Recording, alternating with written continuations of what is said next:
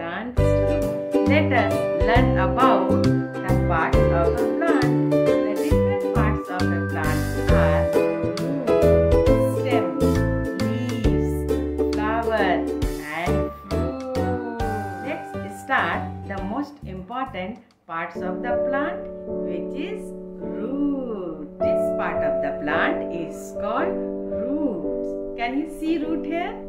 Roots are always under the soil and help to keep the plants fixed in the soil. Now let us see this green part of the plant. I like green color. Do you like green color? Yes. This is stem. Stems are green in color. You know how the plants get water and food? The stem carries water and food to all parts of the plants.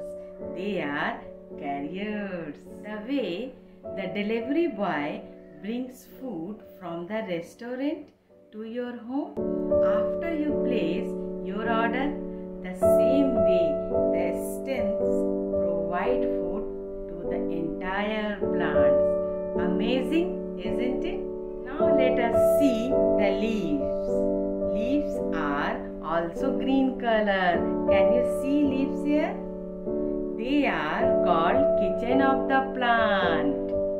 We all have kitchen at home? Yes. What happen in the kitchen?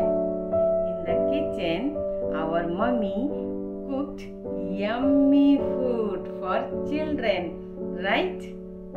Noodles, pasta, so many. The foods for the plants gets cooked in the leaves with helps of sunlight, water and air. Now let us see the most beautiful parts of the plant, which is flowers. Do you like flowers? Yes.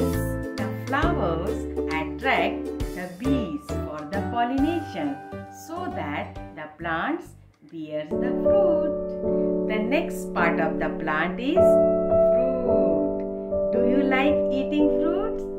Yes. Eating fruits will make you healthy and smart.